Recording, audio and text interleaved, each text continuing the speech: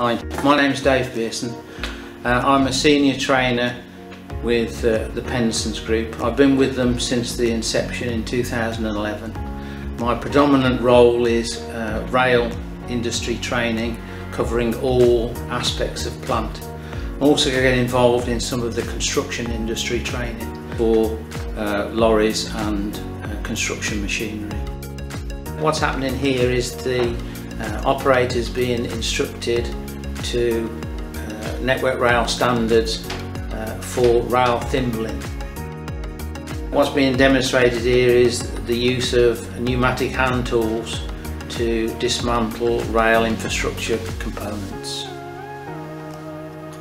The operators are being instructed in the use of a HPV vehicle for the rail industry in the on and off techniques required for use of this vehicle on the rail.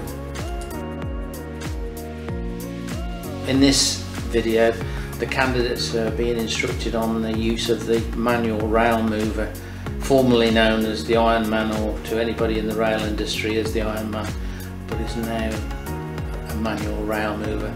It's designed to allow the manual movement of lengths of rail. In this video clip, the network rail operatives are being instructed on the use of the Gizmo MUP, mobile elevated work platform, in the on and off techniques.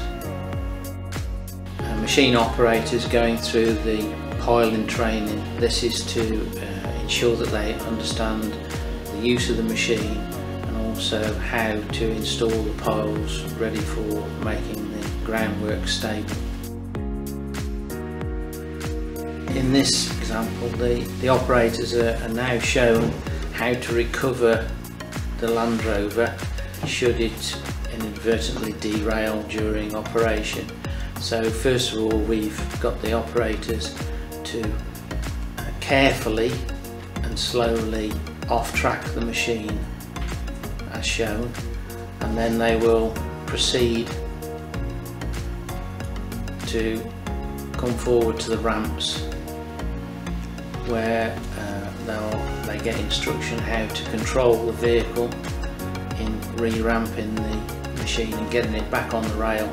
This is a skill that's used to develop their control of the clutch and brake of the machine, so that they use the engine and the gearbox to its advantage and not cause the machine any damage.